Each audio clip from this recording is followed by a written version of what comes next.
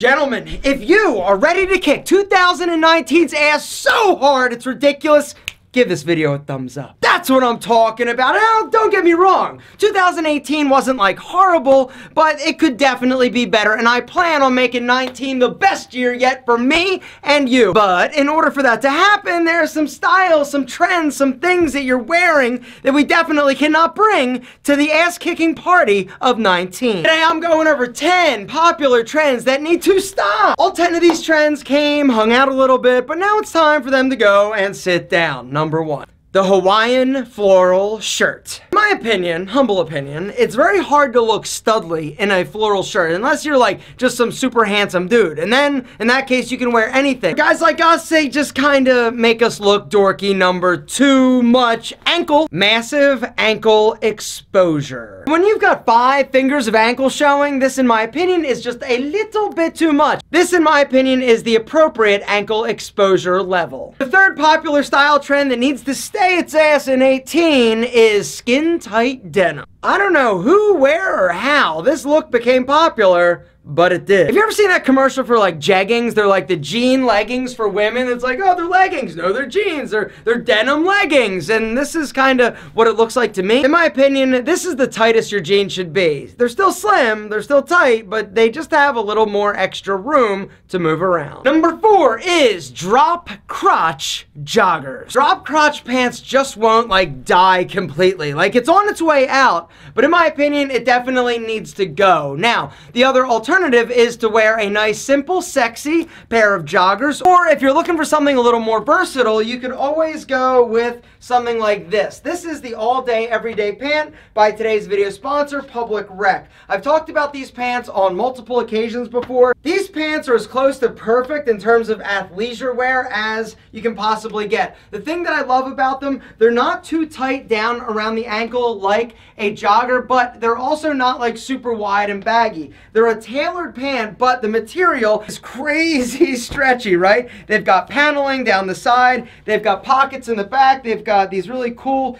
zip pockets that you can zip up, put your phone in so it doesn't fall out. The other cool thing about these pants is the sizing system. They come in a waist size along with an inseam. These are 30-30s as opposed to like just small, medium, or large. So if you're a short guy like me or you're super tall, they've got a pair of pants that are going to fit you more like jeans. These pants are like a more stylish alternative to sweatpants and more versatile than joggers. And they're also not super tight, and that's the thing that I love about them. They're tailored without being like skin tight. If you guys want to check out these pants or this Henley, they sell hoodies. They've got a lot of incredible, comfortable, stylish clothes and options. There's a link down below to Public Rec. There's also a discount code. The quality of Public Rec clothing is insane, and the comfort is like mind-blowing. The fabric doesn't lose its color. It doesn't get all like nasty and pilly. The pair that I'm wearing, I've had for over 2 years, and they still look super sexy. Guys, link below. Go check them out, and while you're there, read the reviews, right? They've got like 1,000 reviews on these pants,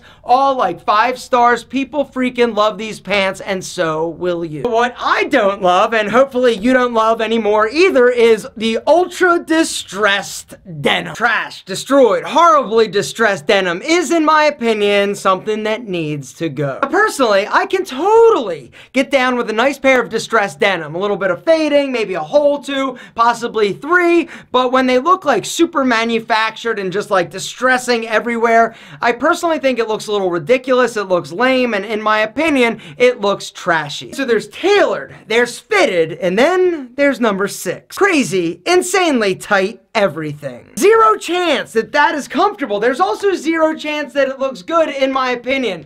There's a big difference between fitted and tailored and just looking like a freaking sausage. And right here for working out and looking super fine and sexy, but you gotta leave a little something to the imagination. On the flip side, number 7 leaves everything to the imagination. Big, giant, oversized sweatshirts. If your goal is to look super skinny, then wear a gigantic sweatshirt. If your goal is to look super short, wear a gigantic sweatshirt. If you want to look sloppy and sort of in my opinion, than wear a gigantic sweatshirt. In 2019, my hope, my goal, my prayers for you are to actually size down your sweatshirts and your outerwear. There's no reason to wear things that are so big and baggy. It makes you look tiny and small and little teeny petite, when I know that you're a big freaking stud underneath that big giant thing. As we're talking about gigantic and unstudly, number 8 is another trend I want to see die, which is the oversized cardigan. Oversized cardigans just look bad. 2018 was the year of like big clothing apparently, and this goes for number 9 as well, which is oversized